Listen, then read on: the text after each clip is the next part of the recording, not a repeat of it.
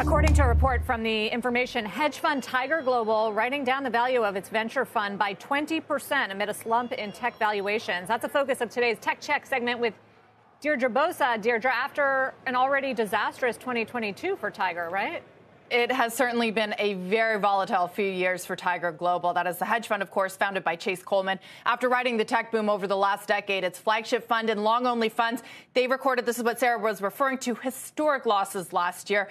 And markdowns, they are still being measured across its private holdings of tech startups. As she said, the information reporting that Tiger is telling investors that its $12.7 billion venture fund had a paper loss of 20% net of management fees as of December. I have some calls out. I haven't confirmed the numbers myself, but what I do know is that Tiger was the most active startup investor at peak startup valuations in 2021. It backed the most unicorns. It deployed the most dollars, moving ahead of even SoftBank's Vision Fund.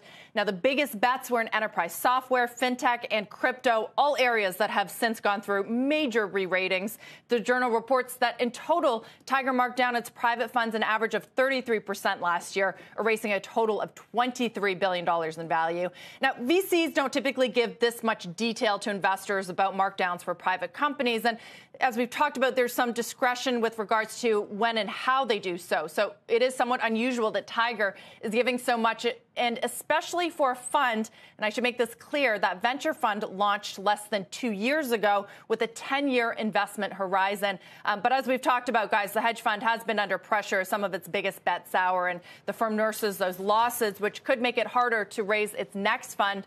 On the public investment front, though, things have turned around. A person familiar with the matter tells me that that flagship hedge fund, which focuses on the public markets, gained more than 7% in the first quarter of this year. And as we often talk about, private valuations lag those public ones.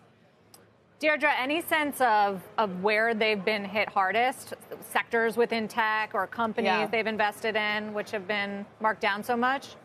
So they made big bets in enterprise software as well as crypto. They had a big investment in ByteDance, which they marked down, according to the information, some 30%. But as we know, it's been rough across all of the startup world, except maybe artificial intelligence, where there could be, some would argue, another bubble building. And Tiger's raising more money, so potentially it could be investing at lower valuations, which could help those private funds and valuations in the future if they're able to get in. But again, it's this big question. Is there already another bubble forming in some parts of this market?